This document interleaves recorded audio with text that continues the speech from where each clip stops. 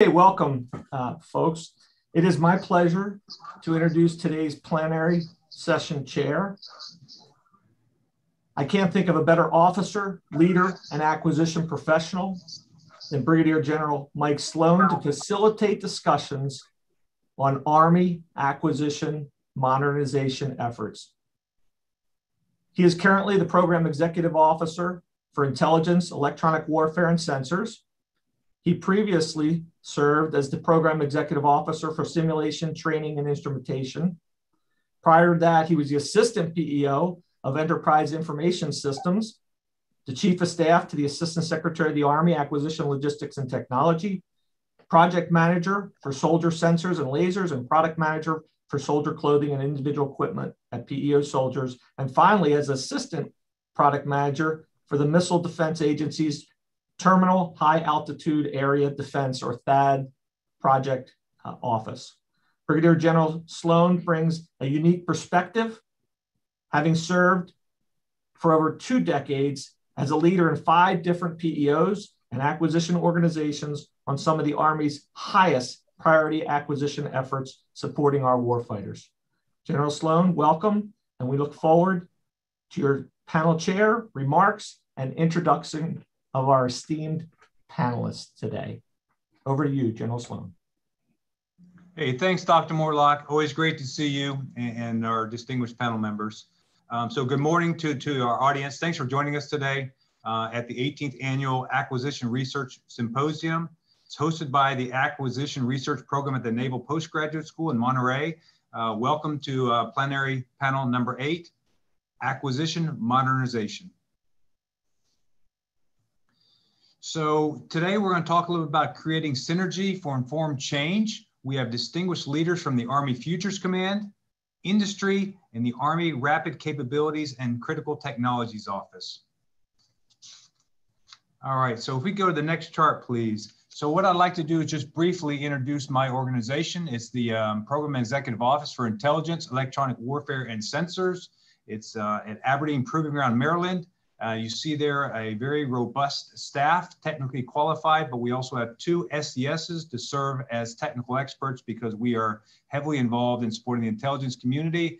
And we have 7 project managers geographically dispersed at 3 different locations. So what a fine organization. And of course, we are supported by 3 Army Contracting Command locations, as you see there on the right side, at Aberdeen Proving Ground, at and of course at the Redstone Arsenal and at Fort Belvoir. So I just wanted to kind of show perspective where we sit here. Let's go to the next chart, please. So today's panel will discuss challenges and future plans for the Army acquisition modernization. The panelists bring different perspectives and will discuss how they and their teams are closely working together to synergistically support the warfighter. We have 1 hour and 15 minutes today. You can see what the agenda looks like. I'll take 5 minutes. I'll introduce our distinguished panel members and give them an opportunity to provide opening remarks. And then we'll be followed by a great Q&A session. What's interesting about these questions is kind of unique. So we went out to various folks to ask, hey, what do you want to ask these distinguished panel members? So we went out to the operational Army, soldiers, company grade officers, asked them what they wanted to know what was going on. We asked acquisition professionals, both military and civilian. We went to industry and got some industry questions. And then, of course, we went to congressional professional staff members, or PSMs. And many of those folks are in the audience today. They have the link and they've registered to join. So we're excited about that. And as time allows, if we get through the 7 questions that we have, we may be able to accept more questions as you put those in. We'll be watching for those as well. So what I'd like to do next is introduce our panel members and tell you a little bit about our distinguished guests today that have just a remarkable amount of experience, both operationally and in the acquisition community. First, we have Lieutenant General Thurgood. He's the Army's Director of Hypersonics, Directed Energy, Space, and Rapid Acquisition Office. He also served as the Director for Test at the Missile Defense Agency at Redstone Arsenal. And as the Deputy Commander for Combined Security Transition Command, Afghanistan, also known as CSTICA, United States Army Forces, of course, during Operation Freedom Sentinel. We also have our next speaker is General Thomas Todd. He's a Deputy Commanding General for Acquisition and Systems Management, United States Army Futures Command in Austin, Texas. He's also served as a Program Executive Officer for Aviation in Redstone Arsenal, and has also served as a Deputy Commanding General for the United States Army Research, Development, and Engineering Command and Senior Commander at Natick Soldier Systems Center in Natick, Massachusetts, up near Boston, of course. And our last, but perhaps most distinguished speaker is Lieutenant General Michael Williamson, U.S. Army retired. He's the Vice President for the Missiles line of business at Lockheed Martin down in Orlando, Florida, and I know he enjoys it there. He served as a military deputy, the MILDEP as we call it, and the director for the Army Acquisition Corps, Office of the Assistant Secretary of the Army for Acquisition, Logistics, and Technology in the Pentagon, Washington, D.C. He also served as the Deputy Commanding General for Combined Security Transition Command, Afghanistan, or CSTICA again, during Operation Enduring Freedom.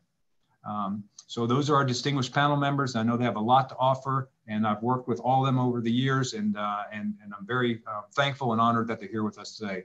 So General Thurgood, the floor is yours for opening comments. So we'll try to limit those to 5 minutes, and we'll go around the horn before we start our questions. Over to you, sir.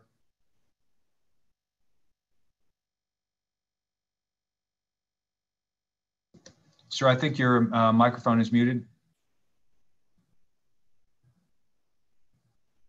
Still muted, sir.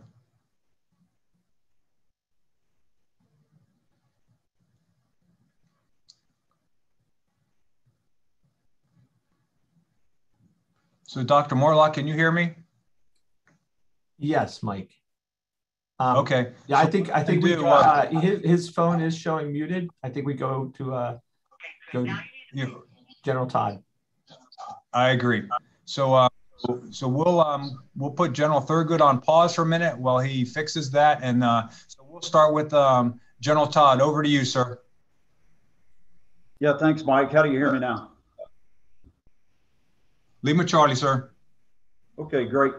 From White Sands Missile Range, certainly it's an honor to be with you today, be with all of you, as well as my peers and previous mentors and tormentors. It's certainly an honor to represent Army Futures Command as well. We witnessed today a fantastic test experiment, part of our development of future munitions out here at White Sands, and quite frankly, it was a resounding success, which is always good to see. That was the culmination of a good bit of work by a great team all across, from the CFTs, from Army Futures Command, as well as our PM partners, our developmental labs inside Army Futures Command, as well as industry. So couldn't be prouder, and it's a great day to be talking to you. It's an honor, first of all, to be asked to be part of this symposium. Certainly acquisition reform, acquisition modernization, as well as modernization across the Army is a hot topic. And no doubt the Army Modernization Enterprise is really the focus of Army Futures Command. And we seek to do much more than just acquisition reform. I know that the topics that we'll discuss today largely involve acquisition, but what I will say this is there's a committed enterprise from many stakeholders across the Army now. The Army made a concerted effort to essentially put all of us together, ASALT and Army Futures Command, along with industry and any of our other partners throughout DoD that we can depend on, to really create outcomes that have never been seen before. We're starting to see the manifestation of that in both traditional partners as well as non-traditional partners. So as we research, analyze, and engineer ultimately what are the design phase, the search phase, the design phase, and then hand off to our PEO counterparts, solutions that quite frankly need to be at a certain maturity level. The Army is poised to make much better decisions going forward. We're poised to make better investment decisions. We're poised to make much better decisions regarding requirements. We hold requirements open longer now, much to the frustration of some that would love to see it locked down. at a very early point, but that was a necessary thing so that we could take advantage of the latest technology in the most rapid fashion. You'll hear from my counterparts today certainly how they do that in their certain sphere of influence, but from my sphere of influence, it is really twofold. It is to integrate science and technology across the science and technology domain, and it's to integrate science and technology with concepts and ultimately requirements. I do that at Army Futures Command as really an overseer and an integrator of our own labs, as well as other Army labs, and then of course into the DoD. Our goal is to be fully nested with concepts and forward concepts as they're being developed, and ultimately help inform solutions along the way as we solve problems. I think we have a history of perhaps claiming to be the patient and going to the doctor and being prescriptive on exactly what we want the doctor to do. That has to stop, and we're in the process of making sure that that stops, that we rely on the experts in the field, whether it be our own science and technology community, our program managers, our industry partners, you name it. But we're keeping our focus on the problem and allowing the experts to help solve the problem. And I think that's going to produce much better outcome, a systems of systems integrated outcome. And we look forward to the discussion today. Again, it's an honor to be here. And on behalf of General Murray and AFC, thanks for the opportunity. Hey, thank you, sir. Great insights from your perspective there at Army Futures Command. We really appreciate that and look forward to your questions. I'll now turn, since we have comms with you there, I'll turn to General Williamson. Sir, the floor is yours. Thanks, General Sloane. You hear me all right? Roger that, sir. Great. Hey, so first of all, General Sloane, thank you for the invitation. Dr. Mortlock, very exciting panel that you've put together. I don't know how you have a conversation about modernization without people like General Todd and General Thurgood as part of the panel. So it's a real honor for me to be able to be a part of this esteemed group. You know, look, I'm very aware that I wasn't invited because of my time in uniform or my pretty face. It's really to bring the industry perspective. And part of the reason why this is an exciting conversation is that my last several years, as General Sloane mentioned in the introduction, I've now been with industry for almost 4 years. And during that time frame, I've had the opportunity to watch a lot of great Americans, you know, starting with the people that are in uniform and their civilian counterparts, as well as the industry partners. And the one thing you're going to hear a lot from me today is about that partnership and that relationship going forward. I'd also hope that I could talk a little bit about risk and how we as a group, as a partnership, look at risk, because that's really what I think helps to set the pace for any modernization effort. And I hope we can spend a little time on that. You know, we talked a little bit about things I did while I was in uniform, but in this capacity, I'm responsible for our tactical missiles line of business, going from hypersonics to long-range precision fires, but also to the close combat, the closer-in weapons like a Hellfire. And so a wide range of capabilities. I'm just one of the industry partners that provides those types of capabilities. And I would tell you that, again, as we talk about modernization, understanding the industrial base and our ability to not only find those technologies and those innovative processes and capabilities, but the ability to manufacture those. Do we have the talent, the skills, the tooling, the factories and the raw materials in order to produce those? Again, all of that gets to how do you pace modernization? And I've been able to observe it. My first role here in industry was looking across programs throughout Lockheed Martin for the technology aspects, the financial aspects, and then the ability to execute with the right people and schedule all the wherewithal necessary. And then had the opportunity to look at it from running the sensor business, which gave me another lens into the types of specialized capabilities, tooling, manufacturing needs that are required in order to support modernization.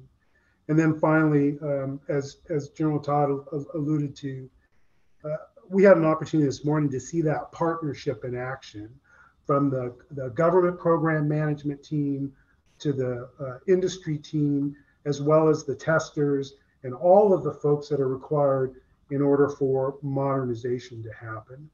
And so I would tell you that that's just a small snapshot, because one of the things that I think Dr. Mortlock mentioned and General Sloane mentioned is that there are some people in the audience today who represent different aspects of this team sport called acquisition, going all the way to Congress and the committees and the ability to not only finance, but the policies that support modernization, again, that drive the pace of our ability to get capabilities to our warfighters. And so with that, I will stop, but again, thank you for the opportunity to participate, and this is going to be an exciting discussion. Hey, sir, thanks. Tremendous opening remarks. We really appreciate that. And you bring a unique experience, right? Having served all the way up as a 3-star general, both in the acquisition community and now with industry for 4 years. So it's going to be great. And when we get to any question that talks about risk, we'll pause there and allow that to be teased out a little bit to your point, because I think that it's going to be an interesting discussion. So thank you very much. John Thurgood, we got comms with you now, sir? How do you hear me now, Mike? That's great. It looks like I see an elbow from a gentleman named Ben back there. He's doing some magic back there, it looks like. So, sir, we got you. The floor is yours. He's actually doing a lot of push-ups right now. Thanks. No, it's great to be part of the panel today. Mike, thanks. Dr. Mortlock, thanks for letting us be part of that. I appreciate NPS hosting this. We got a long history with NPS, and I appreciate all they're doing and teaching our officers across all the services. And this is really a great opportunity to share some ideas today. You know, it's an interesting title to this panel and this particular forum. And I think similar to what we heard earlier, I think the fundamental of informed change is a realization that the future we want is not our past. And we really have to get our head around that. And sometimes we hold on to our past because it worked a particular way in a particular time with a particular set of resources. And that future may not be how we'll be successful. That past may not be how we're successful in the future. And so I think we have to realize that we have to change our behavior if we want to change our future. And I think that's that ability to adapt is the hallmark of what the Army is doing right now in many areas. One of those areas is the Rapid Capabilities and Critical Technologies Office, where we're trying to create a behavior and a culture that is not our past. And in order to do that, it's about a partnership of a group of stakeholders. And that stakeholders, as Mike talked about, is from our test community, which we have embedded in our office. They physically sit with us. It's about our industry partners who are embedded in our office. They sit with us. It's about creating teams for outcomes and disaggregating teams when they're done. It's about organizing differently as we move forward.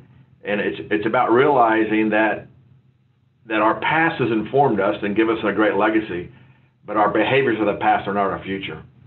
And we have to be able to move forward now with not just risk in program management. Those risks are we try to manage and know and execute. It's about a larger set of risks, about trust with our board of directors called Congress, right? Can they trust us to execute these programs with the correct oversight? And how do we do that oversight with them? And how do we give them the insight that they need to make sure that we're building that trust and confidence? In our particular case, you know, I go over to Congress every quarter. I allow every OBS and every disbursement on every program, every penny, 100% transparent with Congress. And And so now they begin to see that trust and that relationship that we build with all those stakeholders are important. The Army has established the Army Modernization Command, the Army Futures Command that General Todd is representing today. And those 31+4 signature programs are changing the behavior of the Army, right? They're changing how we do things, how we look at invention and demonstration, which is what our great S&T community does, how we look at prototyping, which is what our organization does, and then how we transition all of that to a program of record. Realizing that continuum from all the way from $6.1 to $6.4 and beyond dollars are part of the behavioral change which we need to overcome some of the legacy behaviors of the past that maybe not have served us well in this time. And so as we look at the 31+4 signature modernization programs for the Army and how that unfolds with Congress and our new budget, those are all important decisions, and that relationship and those cultures that we're trying to drive in our Army will drive us to a behavior that will be different than the past. And that behavior and that culture that we need in our organizations will help us move forward in the future. So I'll just pause there, just kind of an opening introduction that we actually can do this differently. We can align ourselves organizationally differently, and we can produce different outcomes. We still need to be good at the traditional model because there's lots of programs that are in the traditional model, but we have to be good at new models as we develop, and I'll pause there. Thanks, Mike. Yes, sir. Great approach. I think different from the other two opening and of course remarks from the other two generals, but given your position there, I think you also see it from a different perspective. I think if we had a Venn diagram, right, there's a center part to your point, but then there are different ways to do things that we do need to certainly, I guess, challenge ourselves differently. So I would just ask that the audience out there, some 800 plus, I don't know how many exactly are out there now, really pay attention to these senior leaders because they're very experienced. And I don't mean this in a bad way, but they've all worked hard. They've all failed to some degree, learned from it, and come back and turn that into success. So certainly listen to these wise gentlemen. I call them the wise men, the graybeards, right? And they have the experience that you, if you get it early in your careers, will benefit you greatly. Okay, so we're going to enter into the question and answer session. So we have 7 questions, like I said. So each question has between 2 to 3 folks that I'll select to answer the questions. And again, these questions came from, I didn't make these questions up. I asked different audiences for these questions, and the team here with me did, and these are the questions we had. So the first question is for General Todd and General Thurgood. I'll read the question to you. Question number 1 reads, Army Futures Command achieved full operational capability, FOC, in July 2019. Please share your strategic thoughts on how this was accomplished so rapidly in just 1 year while reducing risk as much as possible. Over to you, General Todd. Okay, well, there's a saying when you're running from a bear, and that is, don't be the slowest runner. So, Army Futures Command, I certainly watched it being a PEO as it stood up, went through IOC, and ultimately what they determined before I even got here was FOC.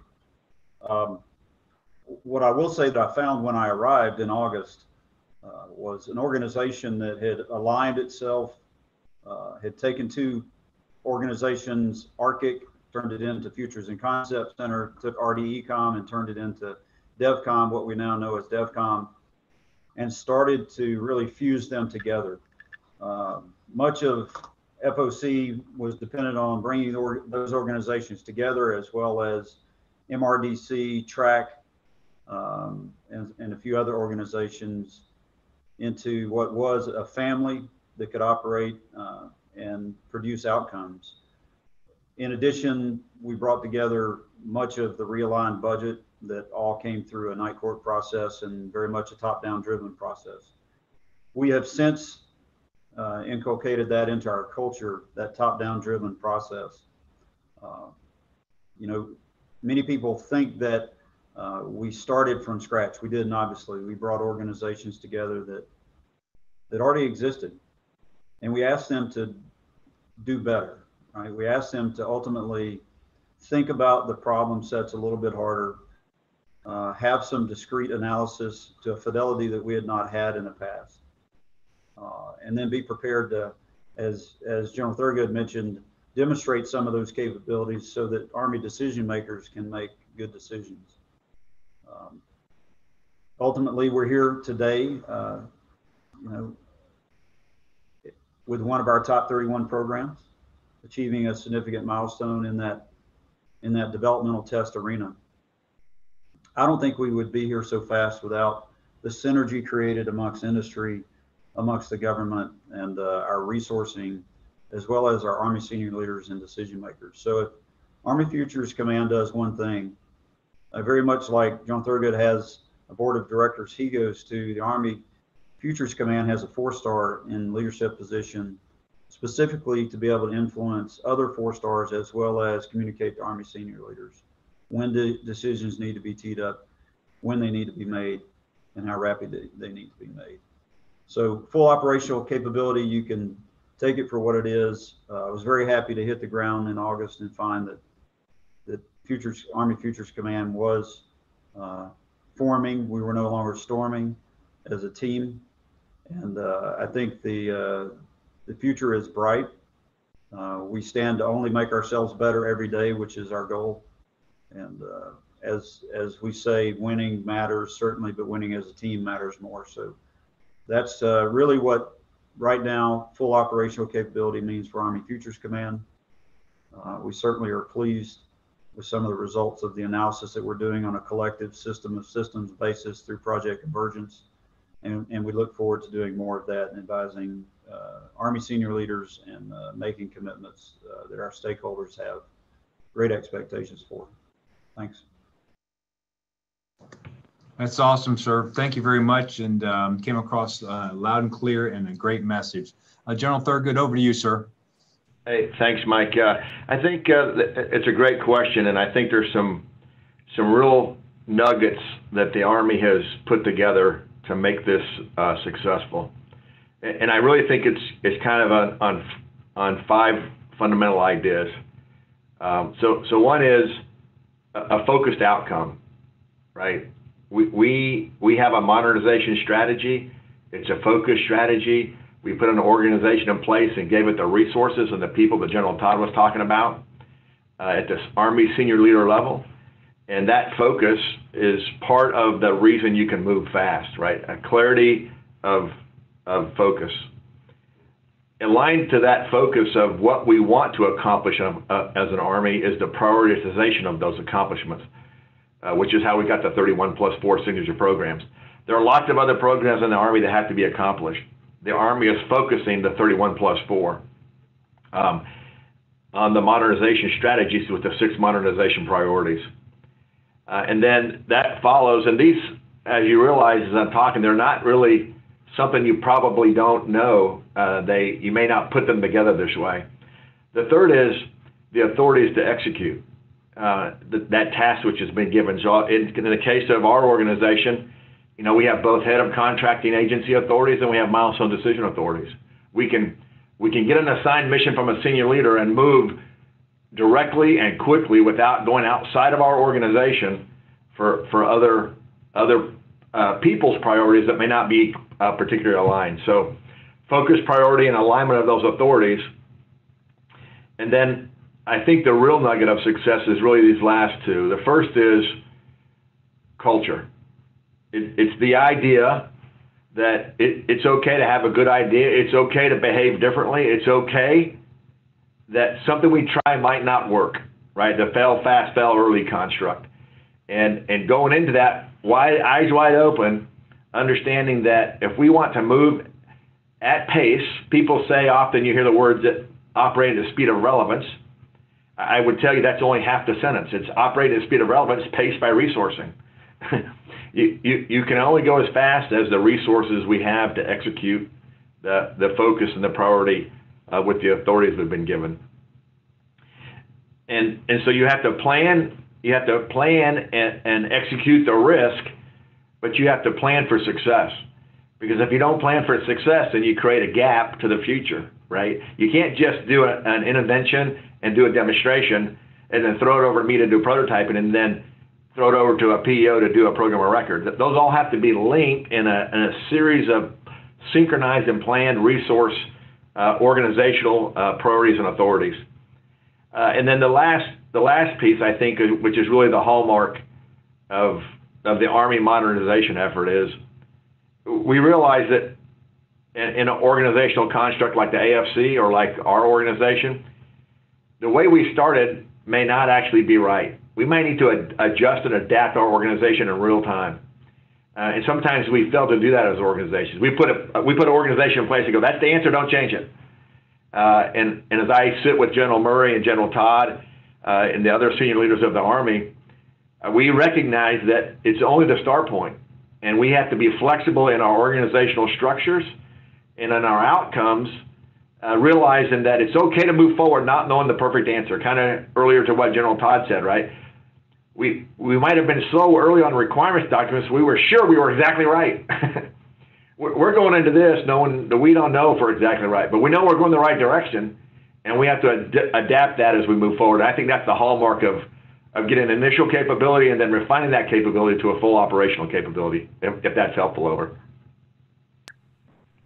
Yes, sir. Great feedback on that one, and I think well-rounded response from both of you. Thank you very much. So I'm going to move into question number 2, and as I read this one, this was actually a blended question, and I think you'll quickly figure it out that it came from the operational force who's looking for these capabilities, and it's also maybe somewhere around the capital region of the United States of America. So, so this question is for General Williamson, followed by General Todd, and the question reads: how well is the Army postured to achieve the top 6 modernization priorities? And I'll read them.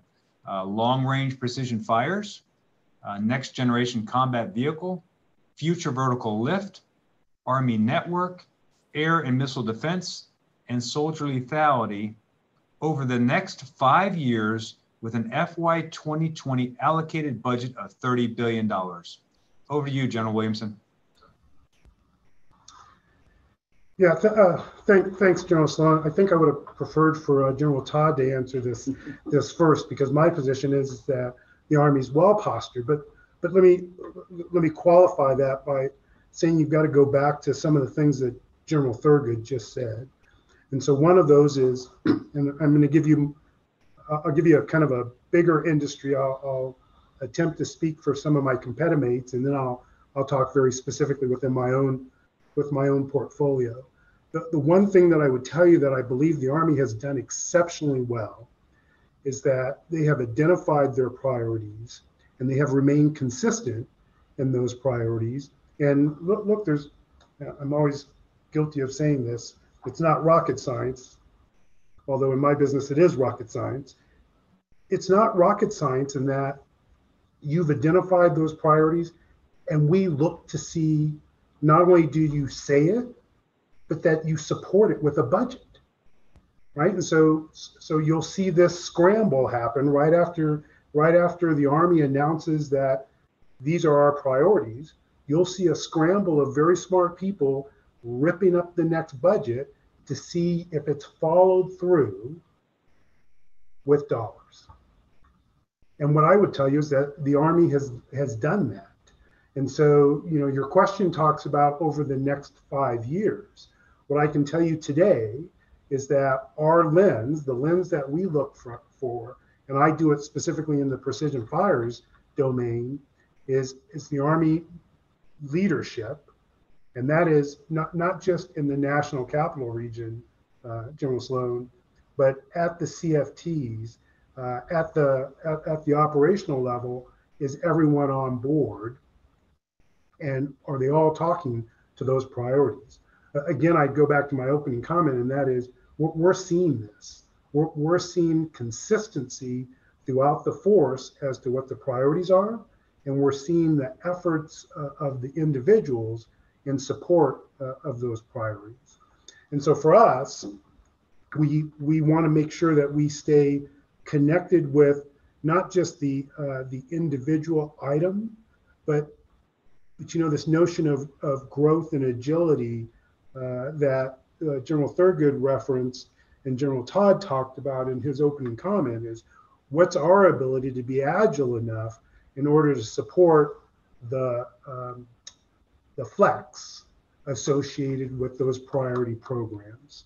I'll pause and turn it over to General Todd. Yeah, thanks, General Williamson. I'll harken back to 2015. General Williamson asked me to go down and work with General McMaster's at Arctic. And the big debate was, what's the next big five? If you'll think back to history. And that's where really the 6 top priorities have their genesis. Now, we know that we couldn't depend on 5 systems, right? The nature of war is much more complex today than it was when we had the big 5 come out of the 70s into the 80s. So, you know, much of what I would say about the top 31 plus 4, ergo the top 58, and even beyond that, programs that are, quote, supporting to those top 31 plus 4 efforts. The Army is postured now better than ever before. The real question is, what do we do with it? And I would say we have a mandate to succeed.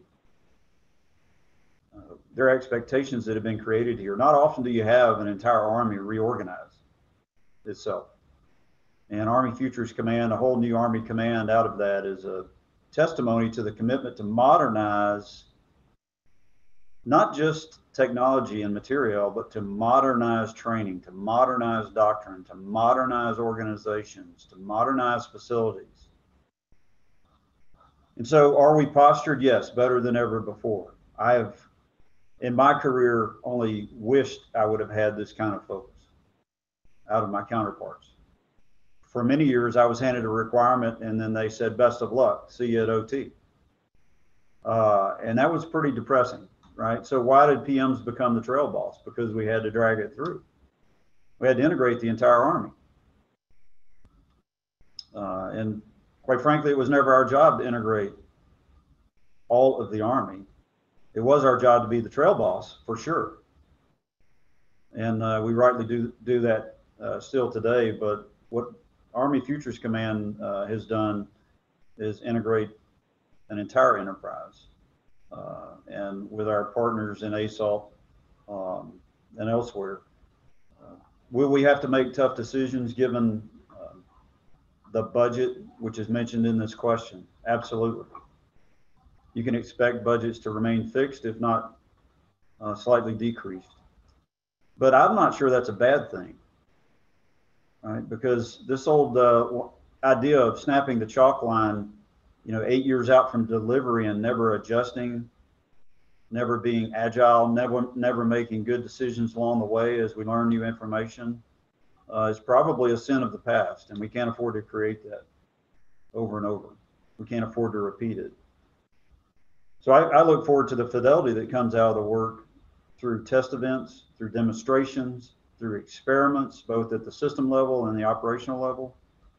And I do think that we have a chance to make use of the budget that we have already and produce the outcome that's expected out of the 31 plus 4. Don't mistake, I don't mean to say that everything will always survive. That's definitely not what you should take away from this. But it's a focus that gives all 31 plus 4 systems a real chance at survival now, and a chance at reaching an outcome and a capability into the hands of our soldiers in a relatively urgent and near fashion vice a serial process that took years and years and years of the past. So I hope that helps. I hope it sheds some light kind of on what we think inside AFC and how we're trying to integrate and create success. Thanks. Yes, sir. Great response. I think the team collective, right? Team Army is on the right path, making great progress. We're all seeing that. I know folks are asking the question, you know, soldiers want to, you know, it's credibility with the soldiers. It's also credibility on the Hill and across the entire community. And I think as we continue on this path, I think, you know, the entire external community will see that. So, and again, it's a unity of effort, unity of command. We're all working toward that same goal. I think we're going to achieve what you said. Thank you, sir, very much. All right, so we're going to move to the next question on question number 3. Question number 3 is for Lieutenant General Thurgood and Lieutenant General Todd. And so the question reads, given that we have congressional principal staff members, PSMs, in our audience today, can you discuss your role in Army modernization enterprise, how you define its success, and how you expect Congress defines its success? So over to you, General Thurgood. All right. Hey, thanks, Mike. And I hope there are some of our great PSMs in the audience.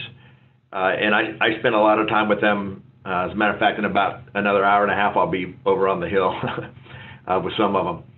It is, we have to understand in the Army that that our grand board of directors called Congress gets a vote in how we execute and what we execute and the resources that we're provided. We make recommendations from the services up through the Department of Defense. Of course, that'll come out in the president's budget, and then they'll make the final decision of what those outcomes might be, and then we'll adjust to those outcomes. I think what Congress expects of us, and by that extension of our PSMs, is really some fundamental principles. Number one, they're giving us resources for an outcome. So they're expecting that outcome, realizing that some of those outcomes may not work. Some of them may work but not have great combat utility, and some may be everything we wanted to do and have great combat utility. And so my experience with our PSMs is they understand that and they realize that. So I think that's the first thing is to understand is they're expecting an outcome from those resources. And that outcome is focused on our military being able to meet its national defense strategy commitments as we move forward. And that translates all the way down to, boots and all the way up to long-range hypersonic weapons. So I don't think there's any doubt that with the resources that we're provided, number one, they expect an outcome. Number two, they also, my interaction with them is they expect us to have a perspective that is where the task we've been given fits into the outcome at the national defense level. How does the thing that we've been asked to do on the material side or the requirement side or the operational side fit into the national defense strategy that they're resourcing? And so they want to see the connective tissue that the value of the dollar they've given to us has an output that's related to the national defense of this nation. And when you can draw that connectivity correctly and you have the correct mission that makes that connection simple, then you get a positive outcome. And then the third thing I would say is Congress, the PSMs expect transparency and to be right up front with them. And I mentioned earlier that I go over to Congress every quarter, talk to all the PSMs, and I literally showed them my budget documents. Here are my ops and disbursements on every PE. Here's how my spend plan goes. Here's what is on track. Here's what's off track. And what I found through that experience, and I've not always done that in the past in other positions, but when you want to move fast and you go to the Congress and need their help, and in our case, as we support the 31+4 modernization signature programs, those missions all came in the year of execution. I didn't have 3 years to go plan a POM process.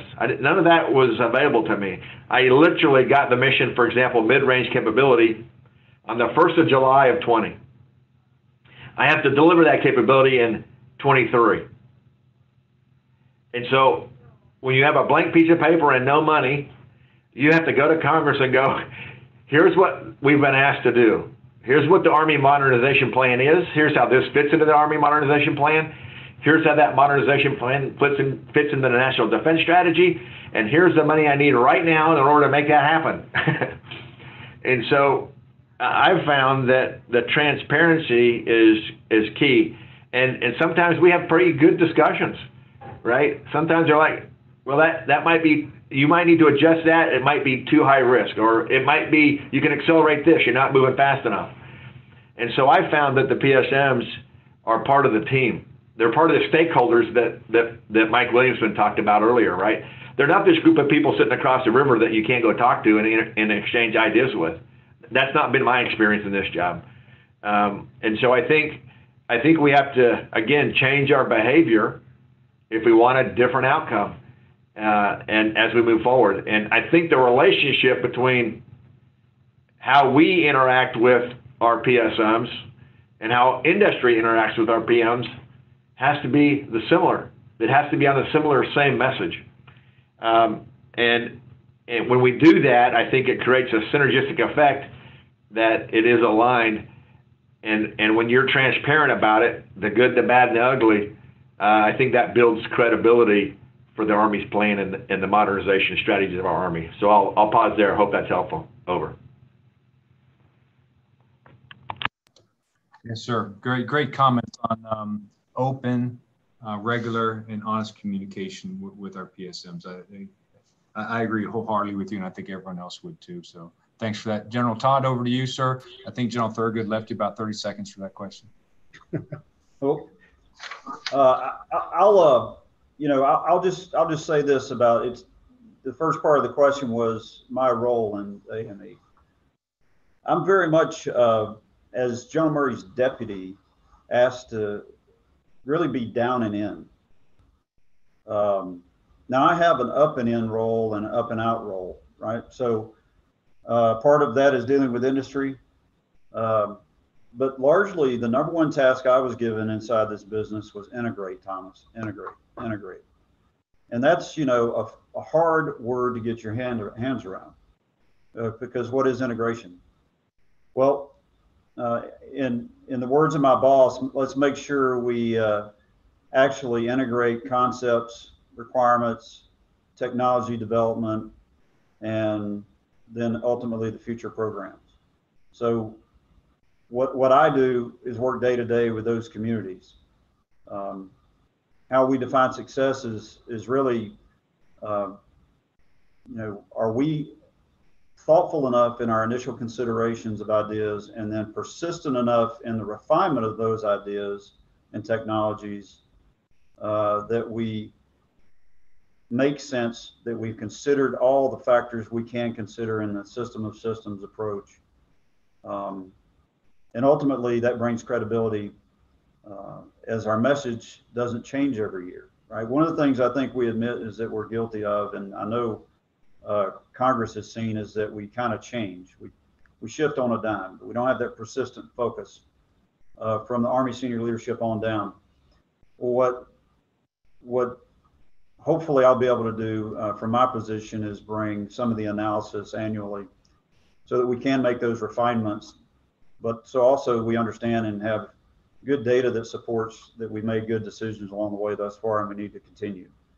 So in other words, it gives us a foundation.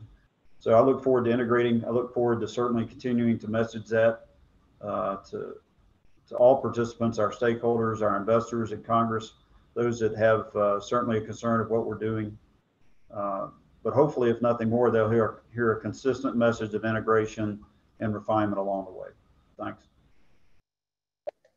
Hey, thanks, sir. Great message. And I think that's probably applicable across the entire enterprise and within the PEO ranks as well. So thank you very much. We can move to question number 4. And this question addresses risk. So I'll say this and I'll kind of emphasize it. So with the Army embracing risk and encouraging the acquisition and development communities to fail fast, fail early, how are Army Futures Command, ASALT, industry, individually and collectively, managing risk effectively and partnering to deliver Army solutions that can adapt to the future environments? So this question is for, of course, let's go with General Todd first, and then followed by General Williamson, get your industry perspective. Over to you, sir. Yeah, I'll just say, and hopefully help us catch up here. This is one of the major centerpieces of our analysis piece. So research, analysis, engineering are some core functions of AFC. The analysis piece track was moved directly as a direct report to the AFC CG for this very reason. We have DAC inside DevCom, which does essentially what is our system level analysis. We have TRAC that puts the operational context on top of that and helps us to look at those systems in operational environment, both in modeling, sim, and in real-time environments. I would say that analysis allows us to have great discussions with industry and with ASOL. So I hope it provides a much more refined product, and I hope it consistently is refined along the way as we learn information from tests, demos, all kinds of knowledge points along the way. But that's how I would say, we are partnering first and foremost is from an analysis and from a foundational basis of having good analysis up front. Over to you, Mike. No, that's so that's a really good point, and I'd like to pick up on that because that analysis piece is so critical into this discussion about risk. And General Todd made a couple of points that I want to foot stomp, and it's that analysis is both the technical, so even down to subsystems and components, as well as the overarching system, and then he also talked about the operational analysis and making sure that both of those happen. So why spend all the time talking about this analysis when your question was really specific to risk? Because it really does charter the things that we're going to invest time in as you try to get to that ultimate solution. And what I've discovered over the last couple of years, and this is a trend that I think absolutely has to happen, and I would offer General Sloane and Dr. Mortlock, this topic by itself, I think would be valuable for bringing industry and government together, because I think there are some lessons being learned as we go through these modernization efforts. There are things where we are failing at, and there should be more discussion and documentation. So let me just take a second. And so, I look at something that General Thurgood said about the timeline given from the idea, the concept, to when something has to go down range or something has to be delivered. The only way for us to be able to operate in those compressed time cycles is to have confidence in the modeling and the analysis that's done that allows us to focus our efforts. I can only speak specifically about some of the things in my portfolio, but I would argue that you would get similar comments from my competimates and peers out there in industry. And that is, how do you do that analysis up front? How do we validate the models that we're using in that analysis? And then how do we make decisions as partners in terms of where we're going to take risk? And my emphasis on partners is not accidental. So this can't be where one side transfers all of the risk to the other side. So as an industry partner, I can't say, look, it's not my problem. This range doesn't do X. You don't have this data collection. We have to sit down at the table together and understand again where those objectives are and then how we're going to get them. And so I have found in the last couple of years, I am spending as much time talking to the labs and to the analysts as I am talking directly to program managers and the program leadership within the PEO. That is a difference for me that I'm seeing and that my team is seeing, is that we're now starting to see the collective team look at objectives and how to mitigate risk. In terms of lessons learned, if this is not something that we focus on, if we don't focus on understanding the analysis, agreeing on the analysis, and then agreeing on how we're going to mitigate some of those risks going forward, I don't think we can modernize at the pace and the rate that General Todd and General Thurgood talked about.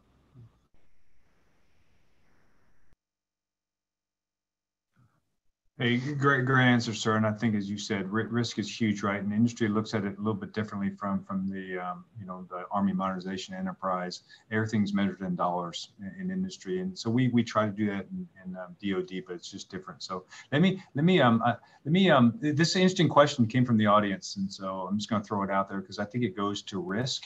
And it goes to General Williamson, what you just said, and this came from Mr. Mann, and it says this. He actually said for General Williamson, now that you've been in the industry for several years, how important is it to the Department of Defense acquisition workforce, so putting on your DACM hat here, to gain a small margin of industry business acumen from the industry perspective of partnerships, business, how they do business, negotiations, captures, proposals, etc. Over to you, sir. Yeah, I think it's a great question. I think the short answer is that look, when you and I go to negotiate for a car, or when we walk into Best Buy to buy a new TV, we do some research, right? So we'll go and find out what characteristics are best and what the price should be for those. I think we have a requirement, going back to General Thurgood's comment about his board of directors. At the end of the day, and look, whether I'm wearing an industry hat or go back to when I was wearing a uniform, I was a taxpayer. And so getting value for whatever we're doing should be at the very top of our list. But right up there is delivering a capability to a warfighter. And General Sloane, I'll push back just a little on a comment, and that is, I work with thousands of great Americans, right? They're not wearing a uniform, but they don't come to work each day thinking about a dollar. I tell people this story. I hate to burden everyone with this, but as I looked at what I was going to do when I retired, I had an opportunity to tour one of the facilities at Lockheed Martin, and something was kind of nagging at me. And then I realized that there were posters spread around the building. And on these posters were people that work there, but and there was an insert in each one of those of someone who was serving in uniform that was related to them. This is really about, so how do you deliver capabilities to warfighters? And the team that does that. Some of the team wear uniforms, some of the team don't, but they're all committed to providing that capability. And so a long answer to a short question, but the bottom line is that I'm not going buy a car without doing research. I'm not going buy or the food that I put on my table. My expectation is that the person that I'm sitting across from the table has also done that research. They understand my capabilities, they understand my limitations, and they're going to hold me to that task that they've asked me to do. And so I'm a strong believer that we need to make sure that our workforce, whether it's on the industry side or whether it's on the uniformed or civilian side of the government, have the tools, the education, and the training in order to bring the best capability to our warfighters. Yes, sir, thanks. And I think we have some good programs in place right now, training with industry and et cetera, right, that we can continue to exploit and get the most out of those programs to make sure that we have strong partnerships across industry and of course, DoD, to make sure that we understand each other and have great relationships. Thank you very much, sir. I'm gonna move to question number 5. I thought that was important that we had that question inserted because it came right on the screen, and I thought that was appropriate. What I'd like to do is limit question 5 to General Todd and then General Williamson. And General Thurgood, it's nothing personal. If we have time on the back end, I'll give you some more time. So, but we are trying to target 1,200 hours here, our time, Eastern Standard Time. So question number 5 for General Todd, then General Williamson reads, recently, there's been increased scrutiny by Congress and OSD on the use of flexible acquisition tools like other transaction authorities, or OTAs as we all call them. With the acquisition community still learning its way through the adaptive acquisition framework and its 6 pathways, new to many, how would you propose industry and government work together to ensure rapid acquisition approaches are meeting user needs while also following necessary policies and statutes? So we'll start with General Todd, sir. Yeah, for the sake of time, I'll be brief. Use the authorities we have, right? We kind of educate ourselves, and it's like a doctor that went to med school 20 years ago. We don't really update ourselves. It's very important that we always, in the acquisition business, and I say this in my current role as well to the S&T community, understand the authorities that we do have, because we can go fast, we can be agile, we can make good decisions, and we can have rapid where appropriate. Rapid's not always appropriate, to be clear. Sometimes we need a very high level of confidence in the system. And that doesn't necessarily mean rapid, that means a high level of surety. I will use nuclear triad as an example. There are certain things that we cannot afford with aviation to go wrong. We don't want aircraft to break after they break ground. That's a bad day for those on board. So rapid has its place. We have the authorities to do it. The one thing I would say is I didn't make enough use in my lifetime of really what could be done in advance of somebody handing me a program. So much to General Williamson's point, and to much to what General Thurgood is doing right now in prototyping, we really need to take advantage of those authorities as well. I think that will burn down quite a bit of risk, and we'll end up with much more efficient, ergo rapid fieldings in the future. Thanks. Because I don't really have a lot to add to General Todd's comments. So my shorter version would be, it's the right tool at the right time. And my concern from an industry perspective is, with the use of OTAs, don't use that just for speed. There are appropriate places to use an OTA, and I think you'll find industry being very, very responsive. Along with General Todd's comment, when you look at what you're trying to achieve and what's the right tool, and I think you'll find industry being very receptive to supporting the right use of tools. My only other foot stump here goes back to risk, is that, again, if you look at your program objectives, you look at your timing, you look at your funding and all of those attributes, and then come up with the right strategy to include the right contracting strategy that you're going to implement. I'm just concerned now that OTAs are the tool du jour, and so it's being there are probably cases where it may not be the most effective.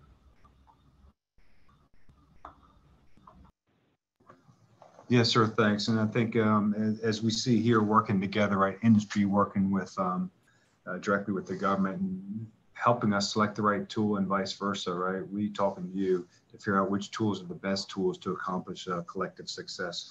So that was my 5th question. I think what I'm going to do is I'm going to jump to my last question.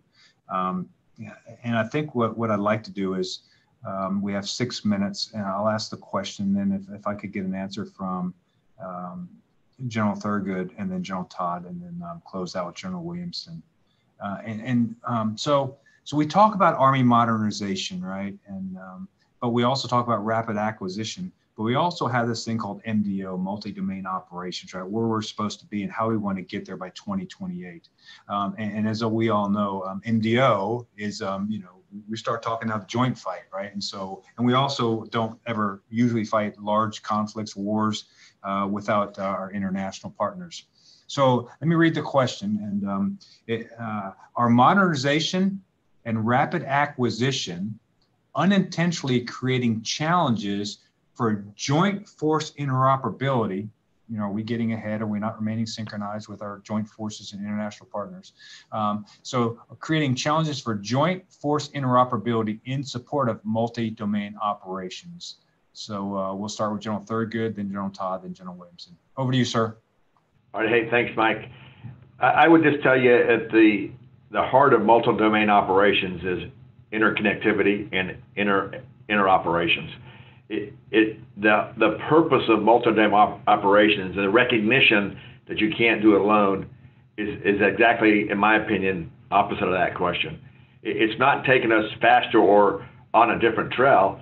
It's providing equipment that must interoperate in a multi-domain fight, realizing that we rely on our sister services, rely on our other branches in the military, inside the Army as well. So I think the heart of multi-domain operations is interconnectivity. It's not about going fast on a single widget. It's about going fast on a single widget that fits in the fight of the multi-domain. Over. Hey, thank you, sir. Great points. Over to you, General Todd, sir. Yeah, I have two thoughts regarding that. First of all is the joint piece. As we put some meat on the bones of multi-domain ops and doctrine, i.e. modernizing doctrine, we must understand that it is a joint fight at all times. The beauty of Project Convergence, I'll take just a second to promote Project Convergence, is it has evolved into a joint event. It has a board of directors that has representation from the joint staff, the J7 and the J3, as well as the J6, and all services are participating. Air Force, Navy, and Marine Corps are all there with joint mission threads as dictated by what will be the joint operating concept. So the Army warfighting concept is fully nested in that. So we will, I think, flush out quite a bit as we bring in technology and integrate it into the force operationally. The number one concern that I have is very similar to General Thurgood's thoughts on interconnectivity. And PEO C3T, Rob Collins is embedded in that, I would say, Project Convergence event, so much that he has named a product director for configuration management of the network, in particular in Project Convergence, because there's so many changes being made. You can imagine the whole ATO process drives us, first of all, crazy. And second, it makes it very linear, right, and time consuming. So I look forward to seeing what we learn out of each year. Certainly Michael has a lot to say regarding that. I hope that we can do change management well, configuration management well, and track changes as well as ensure interoperability with both our joint partners and in the future coalition partners. Over to you, Michael. Yeah, just real quickly, just two ads. General Thurgood hit it and General Todd said it. So from an industry perspective, and I can speak to this because I actually have the lead within my organization for Project Convergence. But there's one point that was made, and that is, so you can't approach this from a single thread. We start now with understanding that you have to have that interoperability and that ability to communicate from the beginning. What I would argue, and we could talk about it, is in many cases, we built that single thread first and then tried to figure out afterwards how to make it connect and how to make it interoperable. That's wrong. That's our starting point now as an organization, is how do we make sure that we are interoperable, not with just the Army, but with the other services. And unless that mindset is the one that's employed, I don't think we'll ever get there. Hey, thanks, sir. I think sounds to me like we're nested. Great points on Project Convergence and the various ones throughout the year. So to the audience, if you haven't seen what we're doing through Project Convergence, please go out there, take a look at it. Unclassified, you can see where interoperability is taking place. So that's awesome. So yeah, so generals, thank you for your tremendous insights today. It's always great to speak to you, even this way, or even better in person when I have the opportunity to be around you. I learned so much from you, and spending time today with the entire audience. Your feedback is going to assist us and our participants in better understanding the challenges and help us continue to forge a path ahead for a safe nation as we move forward with this new Army modernization enterprise. So that wraps up our session. I ask the audience to please check the Symposium program for a link to your next scheduled event.